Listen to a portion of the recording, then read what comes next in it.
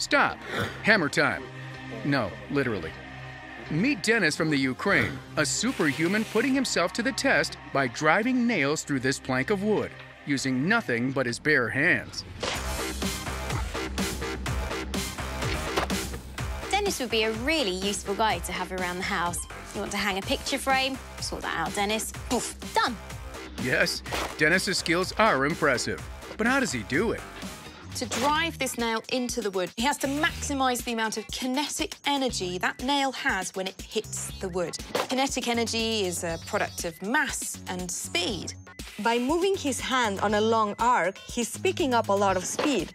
This means that even though his hand does not have a lot of mass, the speed is so high that it gives it enough kinetic energy to pull off this trick. He also works really hard to make sure the nail doesn't move in his hand because he wants all of that energy to go into driving the nail into the wood, so he takes gym chalk, puts that on his hand to make sure that nail doesn't slip. So how does Dennis make sure the nails only go through the wood and not his hand? He also uses nails that have a flat head and a sharp point at the bottom end. This ensures that the pressure the nail applies on his hand is a lot lower than the pressure the nail applies on the wood.